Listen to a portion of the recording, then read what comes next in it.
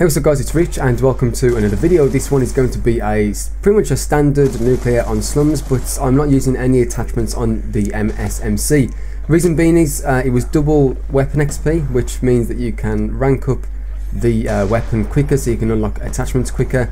And if you didn't know, that's a really good way just to earn some extra XP, because once you unlock an attachment, the first attachment that you unlock gives you like 100 XP, and then it's a 100 XP increment after each one. So by the time you get to like the MMS scanner, you're in like 1000 extra XP just for using the weapon.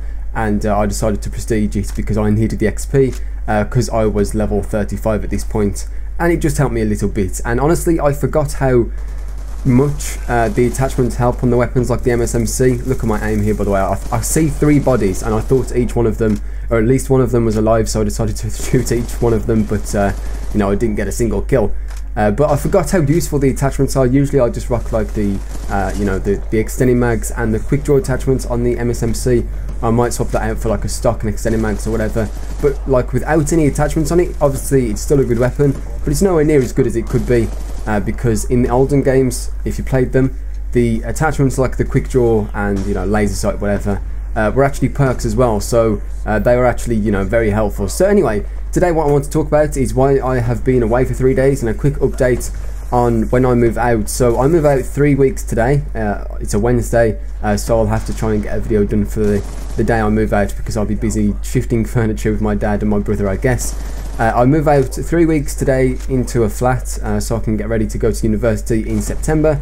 I went to the flat on my own Monday evening, I believe it was. I went on the train. I had to walk all the way there. Actually, I got the taxi there because I took a TV and an Xbox so I wouldn't be bored, but I forgot the controller, so I wasn't able to play that at all.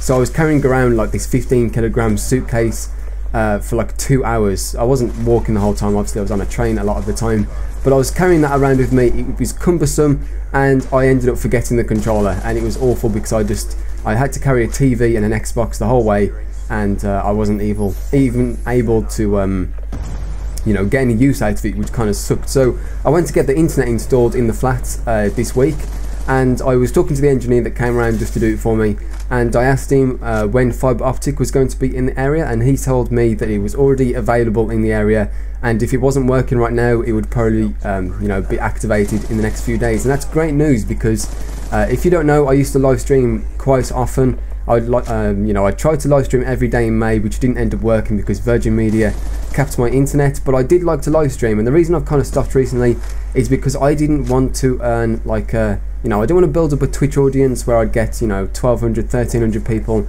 in watching my stream every time I streamed, and then, you know, one day when I move out to the flat, because I don't have fibre optic anymore, I wouldn't be able to stream anymore. So, you know, that audience would be wasted. I'd let you guys down because I wouldn't be able to stream, and it would kind of suck. So that's why I kind of stopped live streaming, because I knew that it wouldn't go anywhere without fibre optic in the new house or flat that I'm moving to. But now that there is fibre optic where I'm moving to, hopefully I'll be able to stream a little bit more, because when I do move out, I'll be able to, you know, I'll actually have a better connection at the flat than I do here, which is crazy considering how good my internet is here. And look at this death, by the way.